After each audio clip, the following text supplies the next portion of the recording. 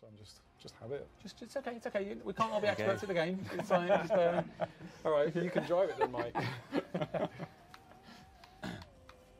Cool. So I guess the long-awaited Lexus LFA.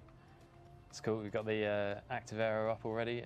Chris, you had some really good facts about the dials in this one, didn't you? Yes, it was one of the first cars to use an LCD display, and Lexus's reason for it was the engine can rev so quickly because it has such a lack of inertia that it was outpacing the analog gauges, so they had to move to something more digital that could actually keep up with the way it was revving.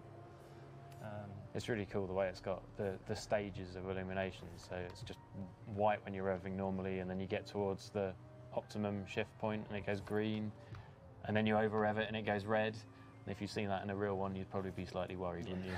But it's a very high revving engine. It is, yeah. It is.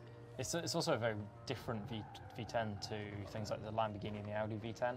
Very different sound, which I think our audio guys have done a great job capturing. In fact, it's the audio asset is a Lexus LFA, especially worked up for this car, and it really captures the kind of the raw character of that V10. Yeah, so a completely bespoke car. The engine, everything not shared with any other Toyota or Lexus. They made it specially for this car as like an engineering exercise. Yeah. And it led to the car being quite expensive, but also like no compromise for the driving experience. It's considered even to this day. There's a real drift on the stick, isn't there? It's like straight. No, we're going right now. So I wasn't kidding you. Yeah, so you're just praising the Lexus LFA's handling and these dev controllers, they see a lot of wear. Yeah, this has definitely been borrowed from QA. Yeah, definitely lost a few eliminator matches. Gripping a very small really tightly. This is, even to this day, this is regarded as one of the greatest cars ever built. I think it's one of Jeremy Clarkson's favourite cars still. And he's a man that gets to drive every amazing car. And they've said they don't want to build another one, or at least not in the near future. No. So its status is very much like cemented in car culture and history. I'd argue they don't need to either. Exactly. It still looks so fresh as well, considering how old the design is. I think I can't remember exactly, you have to forgive me, but the project started in about 2000. Yeah.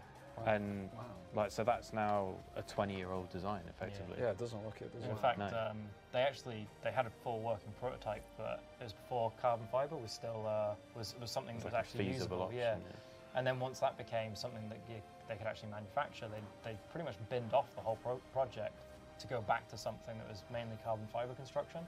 Oh, wow. So that's the kind of timescale they just kept going until what they deemed to be perfect, and I think they managed it. It's a timeless car as well because they didn't go for the high performance numbers. They tried to make something that's so amazing to drive. So it's what's called lift neutral. It doesn't make downforce. It doesn't make any lift. It's actually a very hard thing to do aerodynamically, but what it means is the grip you have is all about its mechanical grip.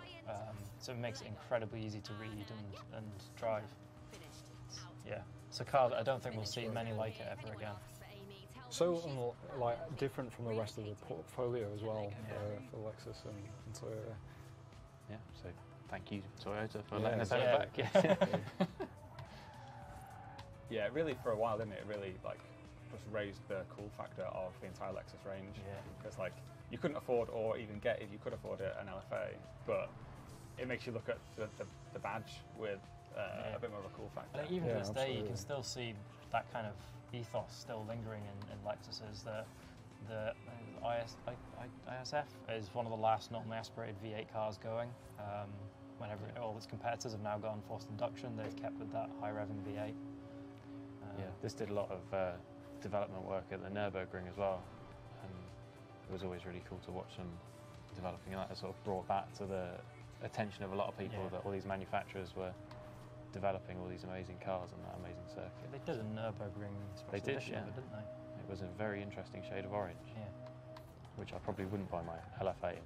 I love it in the white, or the blue, the kind of deep metallic blue it comes in. Love the triple tailpipe.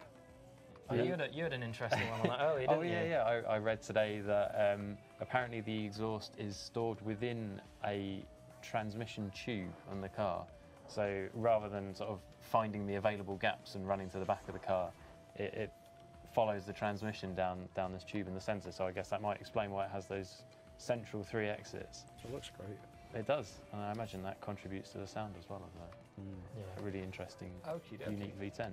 And players can get this in summer for completing 50% of the festival playlist. So that will be available from, I guess this Thursday. That's right. So as soon as the season changes, you'll be able to get your hands on this.